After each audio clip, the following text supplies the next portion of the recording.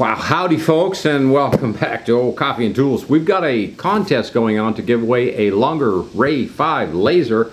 If you want in on that, check for details at episode 243, which was shot over a week ago.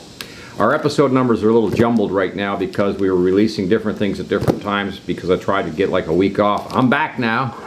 Yeah, live, sort of. Within hours of when we finish these things up, we release them.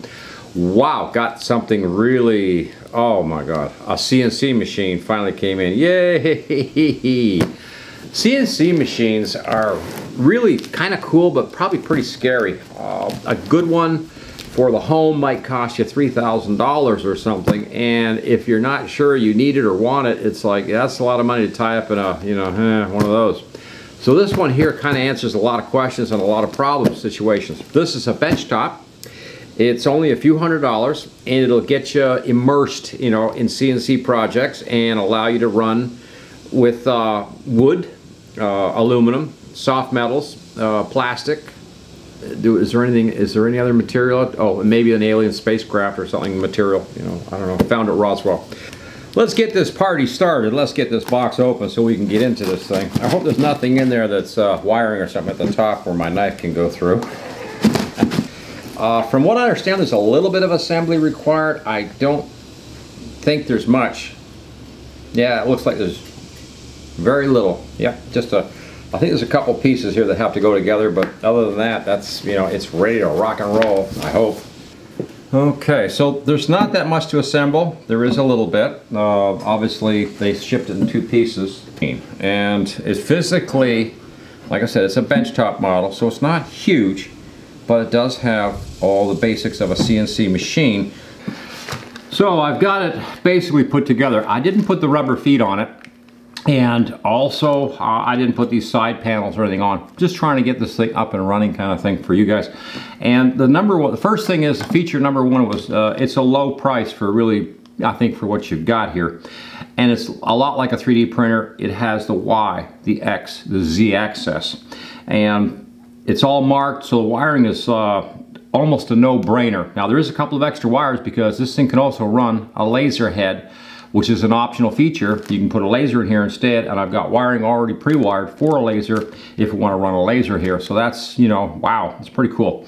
Now the next thing, of course, is it has a third feature, I guess we'll say, is this off remote little control package here, where I can start this up and I can run all of my accesses with the motors immediately and just check it all out. Just make sure it's running. The machine has hard limits for the top, for the bottom, for the side to side, in the forward and the back. It's all hard limits. So it can't, or at least it should not go past, those limits. So it's gonna stay working within those limits. So that's a cool feature. And I guess we'll call that feature number, what, 4? And so we've got this far. So now we're going to get to the software, and let's see if we can't get, let's see what the next thing is. In this next part of the review, I just wanted to show you how you can run this. And really it kind of like tests the system and make sure it's working. So let's get the power on. There we go, we're on. And we're going to fire up the spindle, and we'll travel across the lumber or do something here. And there's the spindle on. And I'm going to travel, let's go forward a little bit, and then I'm going to come across.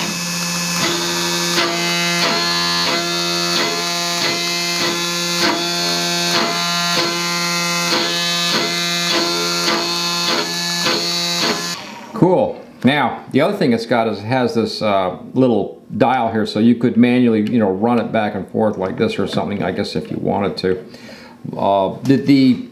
Let's face it, the CNC is because we're going to run it from a computer, not off of this, or manually like this or something.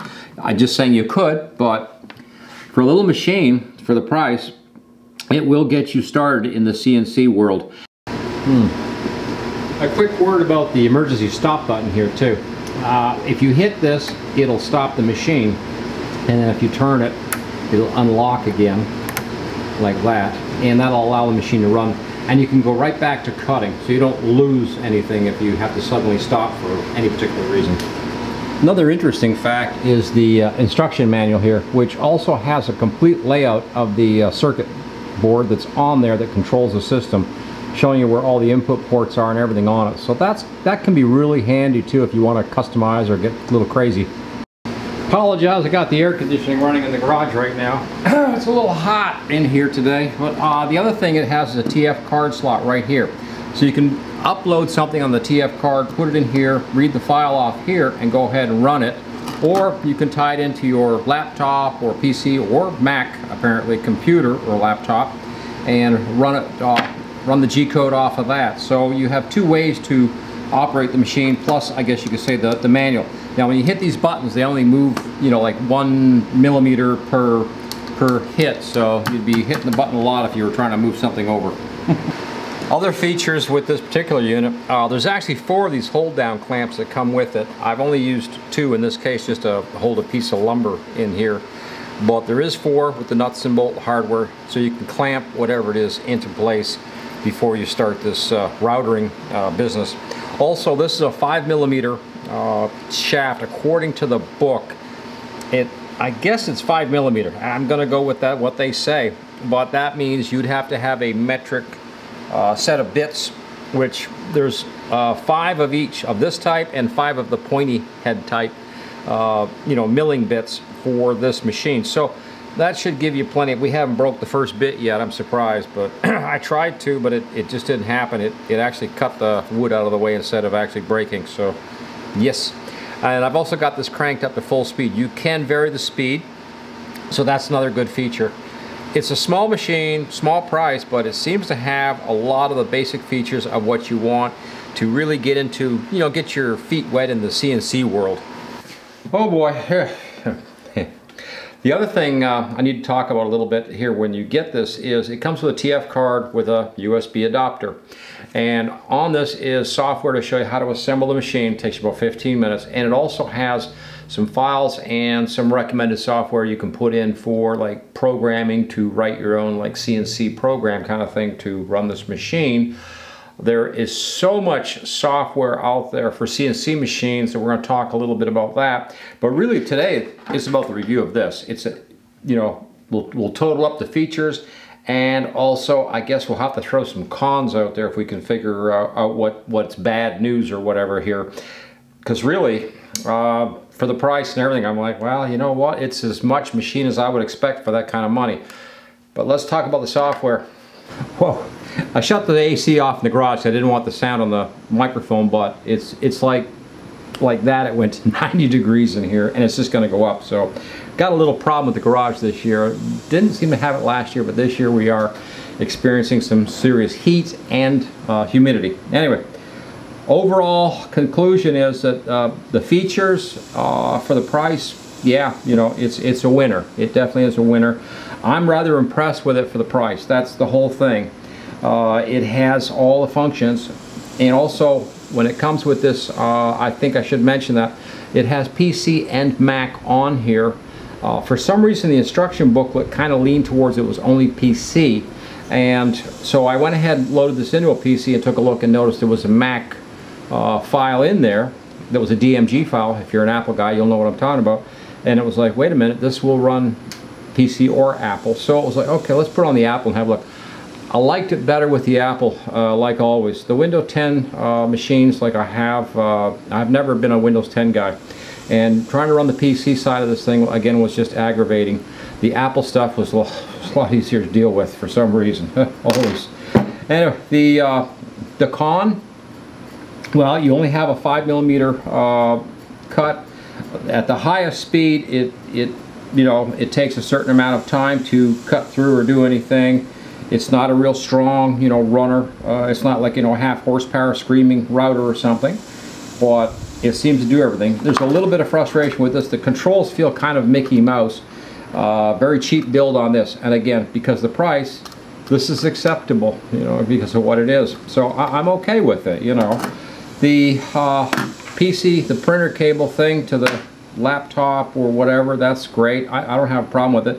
You should be in a more comfortable garage than 90 degrees right now to do that, but there's so much software out there, and that's really where I want to stop, because you could, like myself, use Fusion 360. I also have Lightburn, and if you put open build in your computer, it will translate it to CNC programming for G-code. So you can take something in a Lightburn, put it into open build, and then you could create something, a sculpture, a cutting, you know, a carving, whatever, and you could do that. So there's like lots of flexibility to the software. There's tons of software out there, and there's no point in me sitting here and explaining the software situation to you, because it's about the machine. The software, that's another story.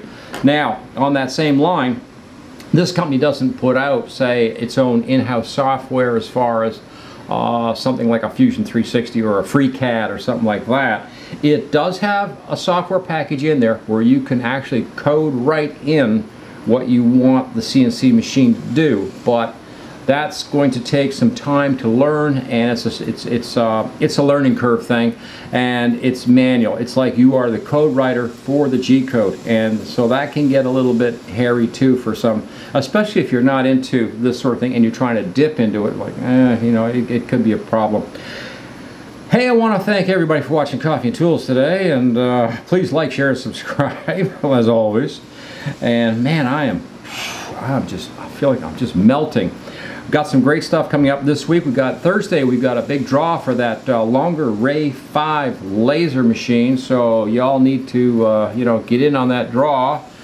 The instructions are over there. It was episode 243 from I guess that was 2 weeks ago, because it was two Thursdays, one Thursday ago, whatever. But this Thursday we're drawing. So after 2 weeks of sitting on the line there, open, waiting, we should have lots of entrants, but we'll see. If your name is Greg, you'll probably be the... No. That's an inside joke for only people that used to watch the show before, because we had 3 Gregs in a row win back to back, and I still don't understand how that happened. But oh, I've also got coffee in today from someone, and I just want to thank them personally for the coffee. You didn't have to do that, but hey, it's appreciated. I put the coffee with my coffee collection. One of these days we're going to have to sit down and look at all the collection of coffee that I have. I have some pretty cool stuff here, and some of it's unfortunately not here anymore because I drank it. But, you know, that's the way that works too. In the meantime, man, I got to get out of here. It's hot. Over and out.